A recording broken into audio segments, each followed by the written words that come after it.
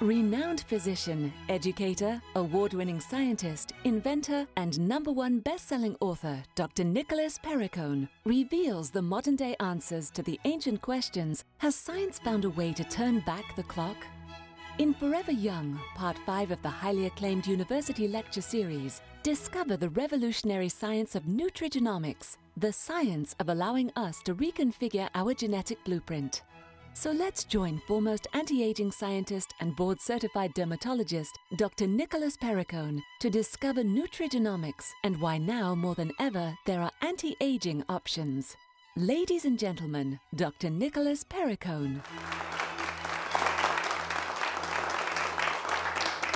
Welcome to the 5th of the University Lecture Series.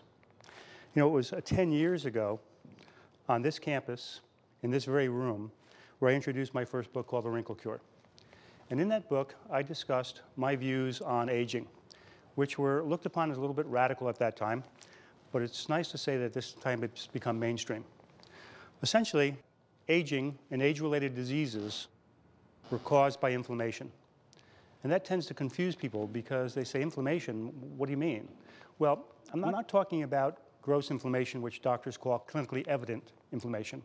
I'm talking about inflammation that is subclinical or on a microscopic or submicroscopic level. And so if we look at inflammation as a spectrum, it's the low-grade inflammation. We can't see it, we can't feel it, but it goes on all of the time in our cells, causing destruction to major organ systems. And so I also mentioned that such diverse diseases as Alzheimer's, Parkinson's, cancer, cardiovascular disease, obesity, and wrinkles are all mediated by inflammation.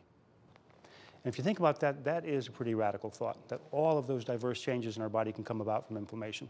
The way I came across this, as a medical student, we had to cover a course called histopathology. And what we had to do is we had to look under the microscope at every disease process. So we knew what it looked like clinically when we saw a patient and what it looked like microscopically. And I was looking at squamous cell cancer and noticed what I call an inflammatory infiltrate. And under the microscope, that just looks like you see a tumor and you'll see this blue confetti around it.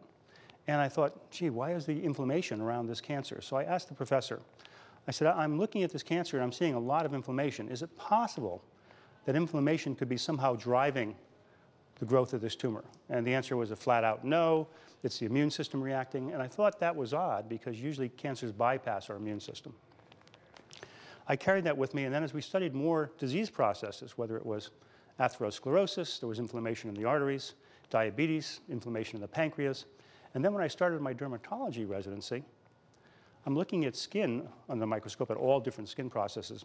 And aging skin had an inflammatory infiltrate, but young skin did not.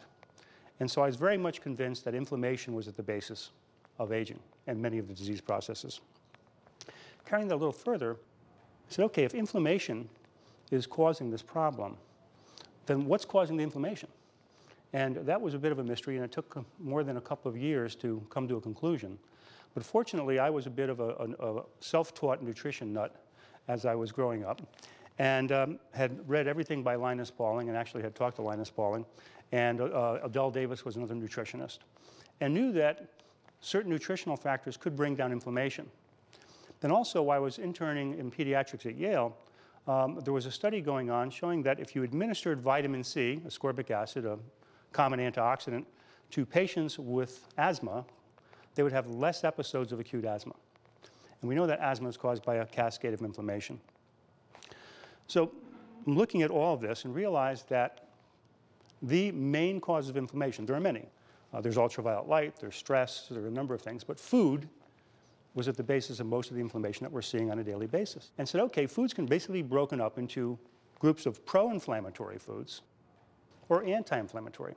Now, pro-inflammatory foods are unique in that they all work the same. You know, bad actors are all the same. And what it does is they're high glycemic carbohydrates. There's also some other things like trans fats, but let's focus on the carbohydrates.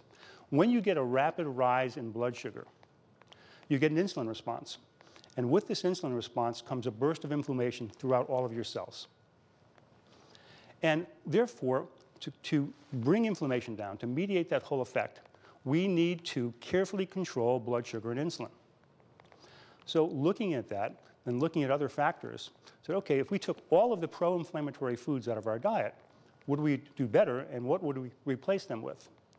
And then started looking at anti-inflammatory foods. And this is where a little background in nutrition helped. I knew that all antioxidants act as anti-inflammatories. But of course, not all anti-inflammatories are antioxidants. Ibuprofen does not have antioxidant activity. And said, well, what is the function of these foods, and how can we do this? So looked at foods and diet in patients, and also looked at other factors like C-reactive protein, which is a serum marker of inflammation, and found that if we put people on a diet that removed all the pro-inflammatory foods and added anti-inflammatory foods, rapid decrease in inflammation systemically. And most important thing, you can see it on the skin.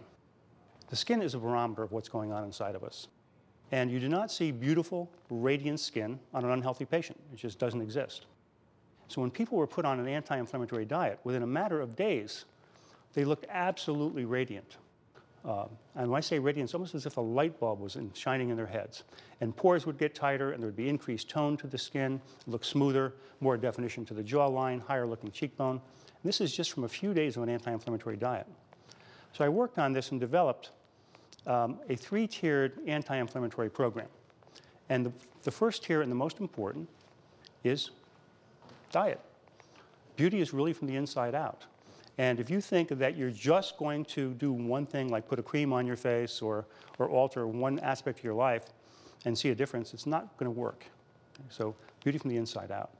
And so I worked out a diet and found that what I wanted to do is administer foods to people that were protein adequate, because protein is really important, because you need protein to repair your cells. And Adele Davis, a famous nutritionist, said, on the days we do not eat protein are the days we age. And when I talked to women in my practice and took an unofficial poll over a period of 5 years, most of the women were getting half of the protein that they actually needed. Second thing is, in addition to protein, we need fats. And I was coming out of the 90s where doctors had given all kinds of bad advice. The worst is the no-fat diet.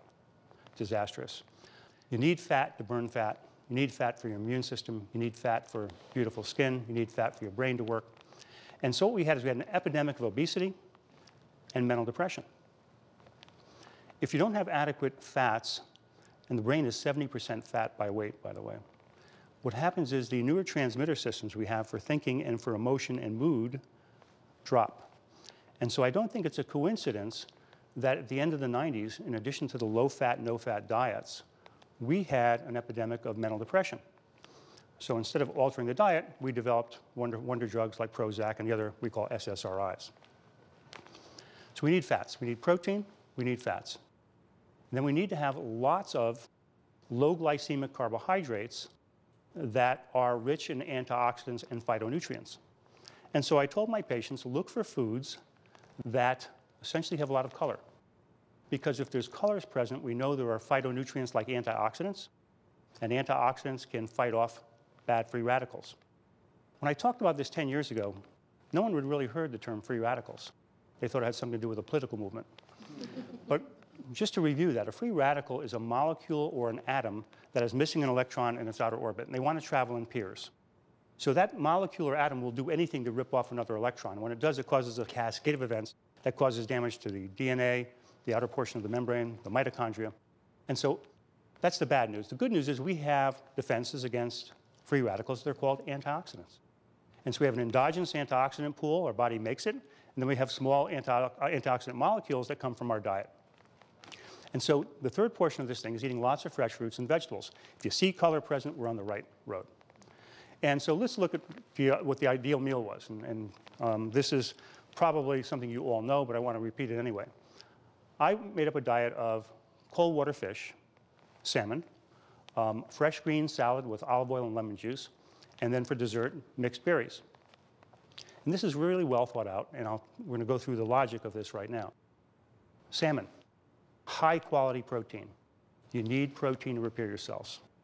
In addition to the protein in salmon, there's a lot of color to salmon, and that comes from an antioxidant called astaxanthin. And that's one of the carotenoids. And astaxanthin is a very powerful carotenoid and can reduce inflammation very rapidly in the body and the skin.